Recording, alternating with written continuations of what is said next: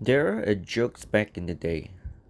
It is about a pastor, especially devoted to God.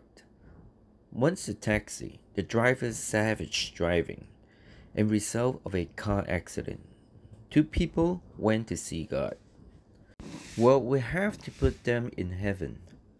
As a result, the house for the savage driver was exceptionally luxury, and then for the pastor one, particularly shabby. The priest thought it was wrong. I serve God devoutly all my life. The result is not as good as this unruly driver. This is too much nonsense. It is not fair. God said, "What's not fair? You preach all your life, but every time you preach, the audience is sleeping.